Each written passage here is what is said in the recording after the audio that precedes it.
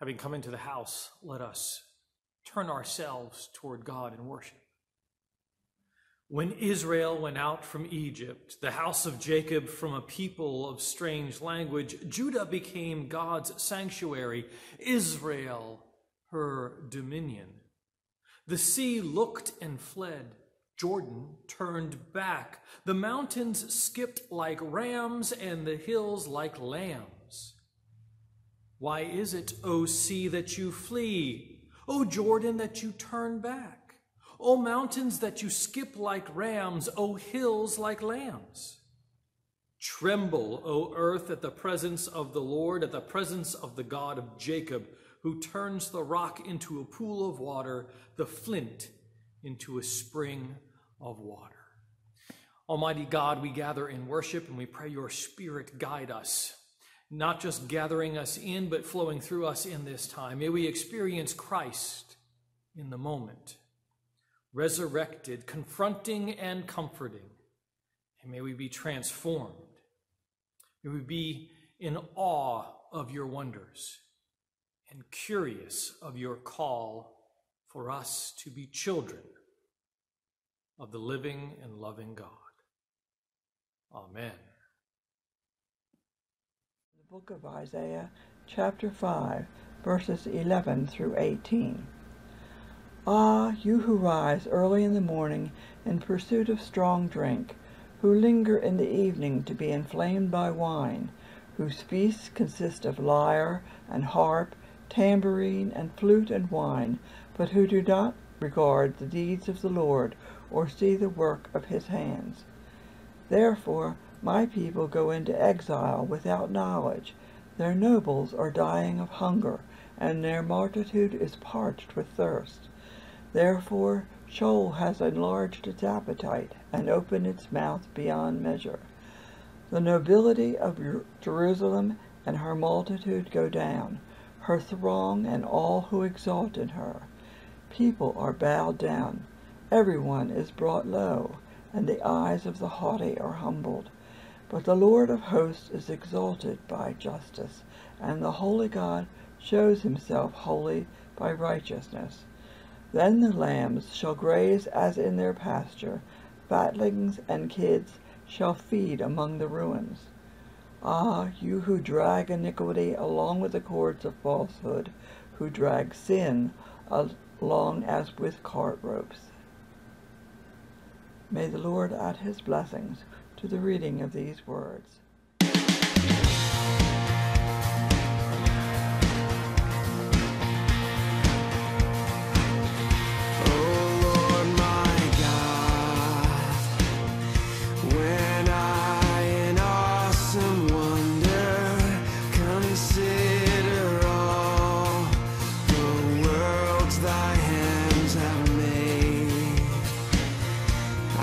See the stars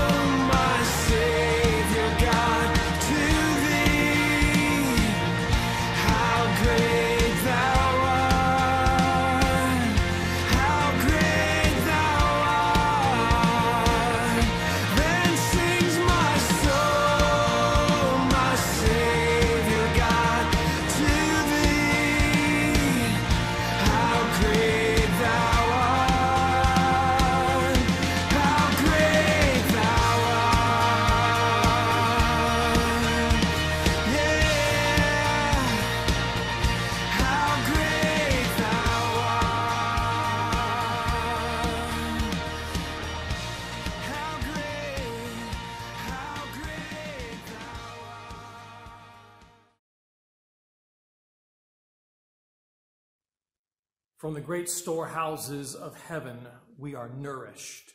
We are sustained with an enough that is the bounty of God. And from the overabundance of the bounty of time, talent, and of treasure that we are entrusted with, we return a portion to God in thanksgiving, in obligation, in acknowledging that God is God and we are not. And so let us, in this time, in supporting of the mission and the ministry of this congregation and the community of faith at large, let us offer ourselves to God.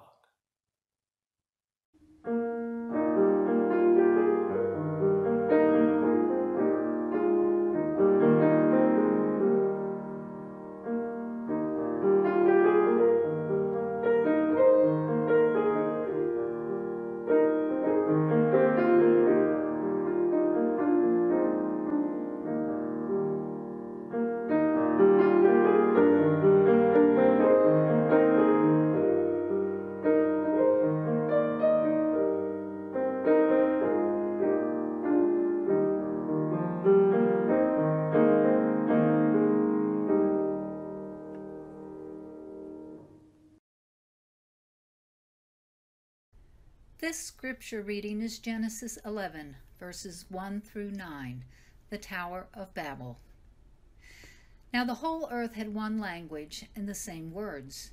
And as they migrated from the east, they came upon a plain in the land of Shinar and settled there. And they said to one another, "Come, let us make bricks and burn them thoroughly." And they had brick for stone and bitumen for mortar. Then they said, "Come, let us build ourselves a city, and a tower with its top in the heavens, and let us make a name for ourselves. Otherwise we shall be scattered abroad upon the face of the whole earth." The Lord came down to see the city and the tower which mortals had built. And the Lord said, "Look, they are one people, and they have all one language. And this is only the beginning of what they will do. Nothing that they propose to do will now be impossible for them. Come, let us go down and confuse their language there, so that they will not understand one another's speech." So the Lord scattered them abroad from there over the face of all the earth, and they left off building the city. Therefore it was called Babel, because there the Lord confused the language of all the earth, and from there the Lord scattered them abroad over the face of all the earth. May God bless the reading of this word.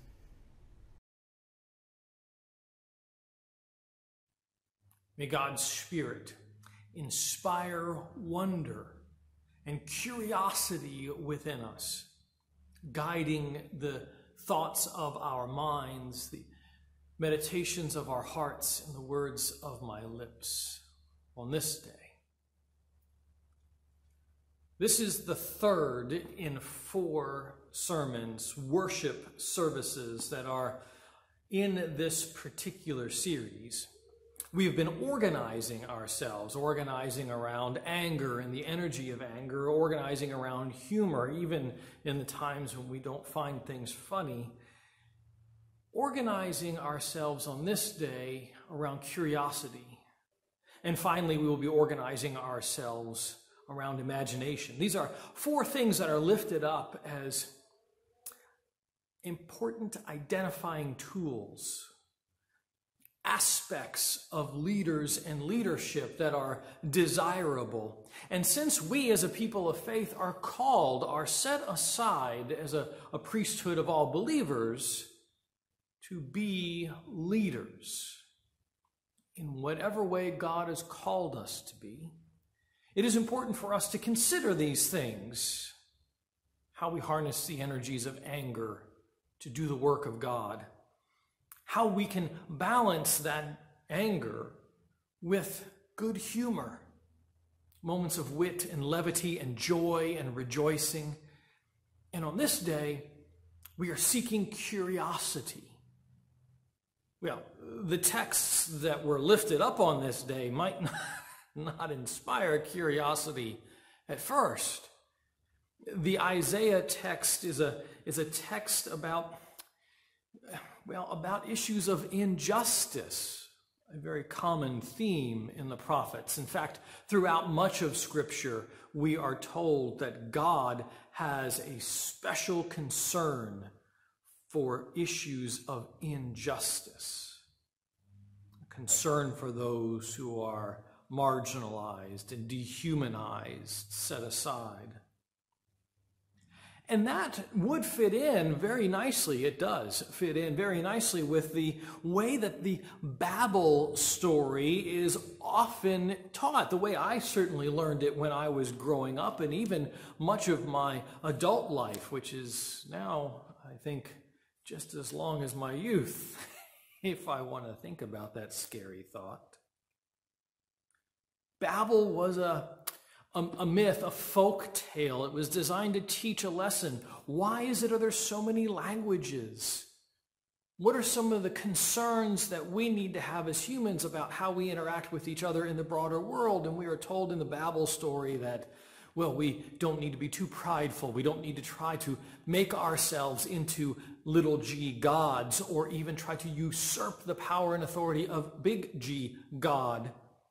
It explains why there's so many languages, the Babel story. And there is a note of injustice in it.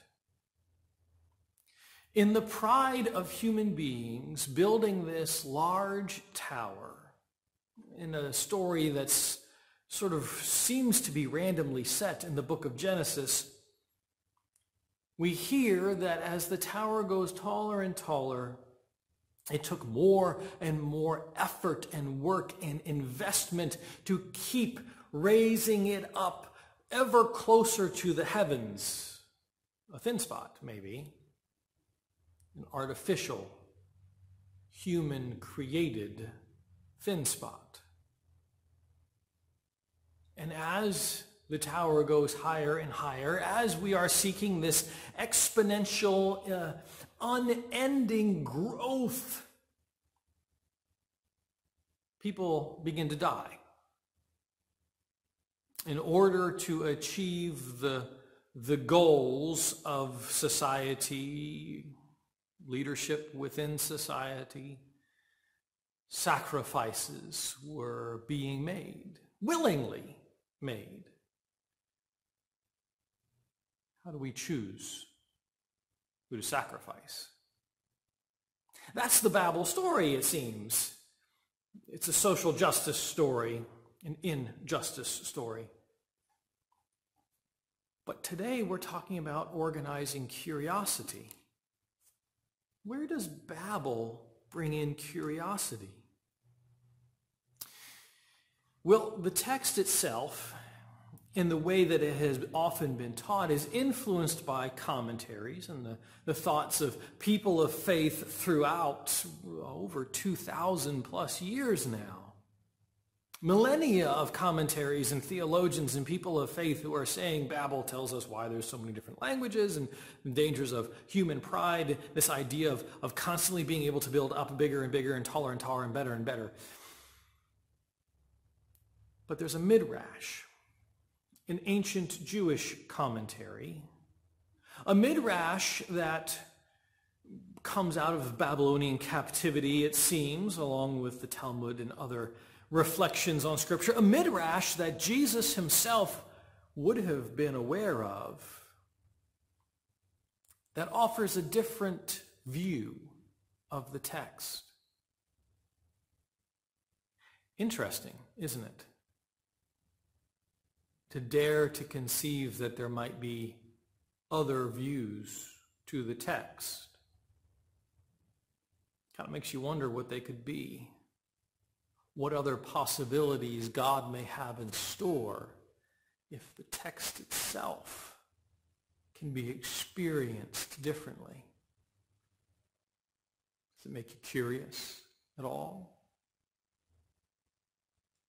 The Midrash suggests that God became increasingly concerned at the loss of life as the tower was being built. God became increasingly concerned by the desire to go higher and higher and how material was being valued over and against humans, in humanity, over and against creation and the goodness that was proclaimed in the creation stories. And the Midrash suggests something else. That as the people were building the tower higher and higher, as society, this homogeneous society, was seeking to exert its uniformity and the singleness of purpose, the desirable things, as it was trying to be elevated and grow in importance, wealth, power, prestige, whatever it may be, as it was trying to, the people who had become cogs in the wheel began to lose their identity, their individuality. The glorious diversity of creation was being flattened in a way that seemed to be objectionable to the divine. The Midrash suggests that God really likes diversity. It suggests that the multiple languages, ways of being, ways of interacting with each other and with God in this world are not so much the result of a divine punishment to keep us from excelling, but it's more of the divine interest in all the glory of creation. And so the Midrash suggests that this text is one that is pushing us to get interested in each other again. To set aside the constant building and the seeking to elevate, the pride-driven or anxiety-driven attempt to secure whatever it is we're trying to secure, and to actually be curious about those around us. To sit down and have a cup of coffee or a tea, not just with those who we know so well, although those relationships can always be and should be bolstered, but to seek out those who maybe we are working alongside with and we know nothing about. To have those vulnerable one-on-one conversations, to share something of our lives and to hold each other as being far, far more valuable than the materials that are used to build. The Midrash suggests that this Tower of Babel story and the way things unfolded was a way for God to push us to be curious, to be inquisitive. You know, sometimes we learn best when we have to struggle for the answer. And one of the big struggles we have is being able to communicate even when we speak the same language. So as we seek to be leaders, to respond to God's call, to organize ourselves for this thing that we're going to be doing after summer vacation, as we harness the energies of anger, as we seek to balance our lives with those moments of levity, we are called upon to be curious, to be inquisitive, to go to the neighbor, the stranger, and to reveal something of ourselves and to embrace something of them in return. To learn about each other, to seek. In the Christian church Disciples of Christ tradition, coming out of the Enlightenment, post-Enlightenment, and everything else that is going on in the early 19th century, late 18th century, that post-revolution period, there was a heavy emphasis, there is a heavy emphasis on engaging the mind, We are given the freedom of thought to interpret and experience Scripture with the expectation that we will be doing so responsibly and within a community setting. To be curious, to take our insights and to lay them before others, trusting that they will receive them and offer us feedback of the Spirit that is revealed to them. It is something that works in community. It seems to be a desire of God for all of us, wherever we are at and however we might think and organize our thoughts. We are invited to be curious, to organize ourselves around it, to experience others, even those that are very different from us, and to learn to value each other again as good creation, human beings in the fullness, to value us above material growth, tall towers, and the things that dehumanize. It's our invitation as church today, as we are organizing for that thing that God is calling us to do and be. It's our invitation to be followers, inquisitive, curious followers. Thanks be to God, and amen.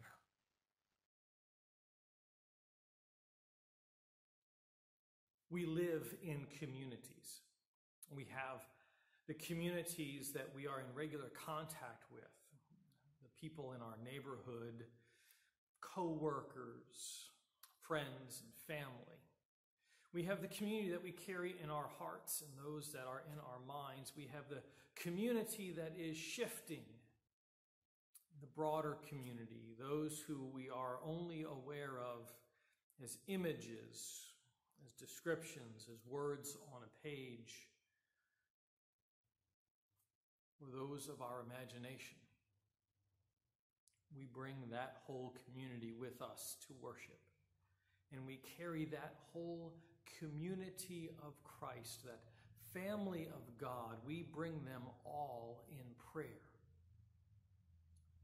asking that they might lift us up as we lift them up as well.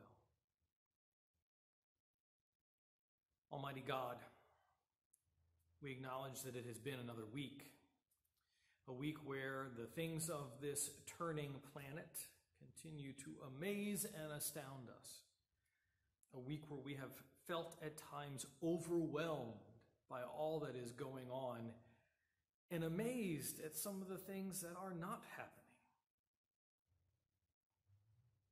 We lift up, O God, in this week, the leaders and the leadership, those who are called and set aside, those who are responding, those who have responded, those who are fulfilling their terms of service, and those who are seeking new terms.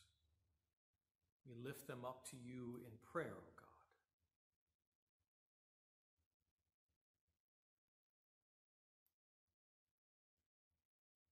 We lift up communities of faith, those that are wrestling with this moment and all that has gone on to shake the foundations that we have built our institutions upon. We pray for those communities as they are seeking to be faithful to their calling, O God, as we are seeking to be faithful to our calling.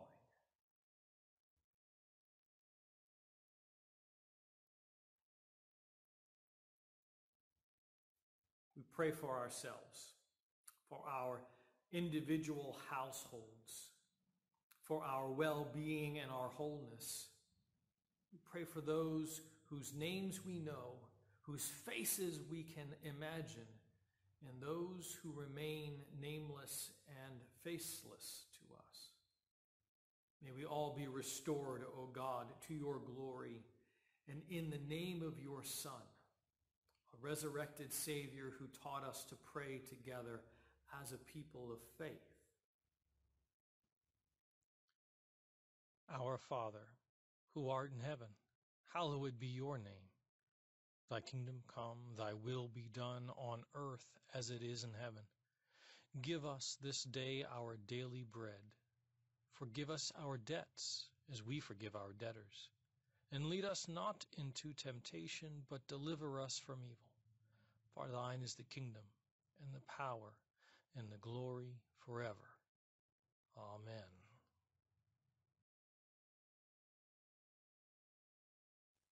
On that resurrection morning, people of faith went to the tomb. And a strange thing had occurred, something that was curious, that caused them to wonder. The rock had been rolled away, and when they dared to peer in, the cloth had been folded neatly and laid aside.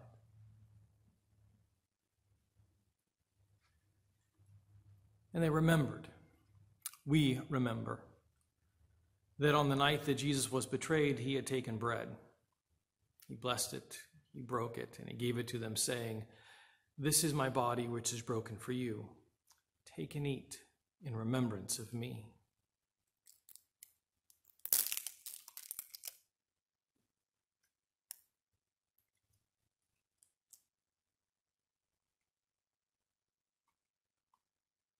And in the remembering, they are transformed. And they remembered again that on that same night after the meal, Jesus took the cup. Again, he gave thanks to you, O God. And then he offered it. And he offered it to them, saying, "This is the cup of a new covenant, symbolizing my blood, which is poured out for the remission of sins. Drink of this, all of you, in remembrance of me."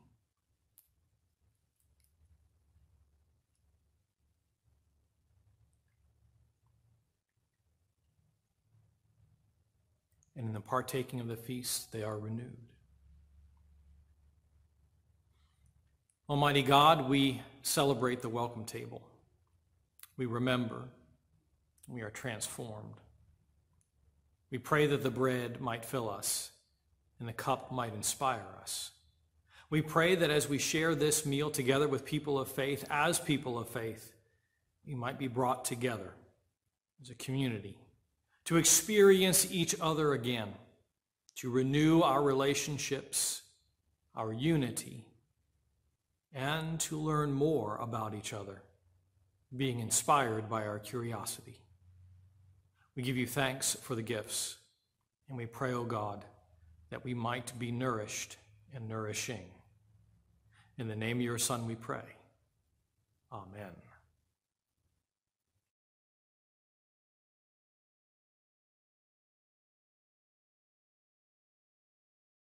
Having come into this space again in our hearts and our minds, from wherever and whenever we have chosen to gather, having worshiped, having been fed by word and fed at the communion table, we are now invited again to go forth in the ways that we have been gifted with, not to build tall towers to expand our power, authority, or prestige, but to go forth seeking to know each other better, to build relationships, to be inquisitive, to be curious, to share the wisdom and revelation that God has given, and to receive from others what God has shared with them.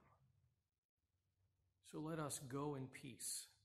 Let us go forth proclaiming the good news of God with us. Let us go in the ministry, in the message, in the life, death, and resurrection of Jesus the Christ, in whose name we rely and pray. Amen.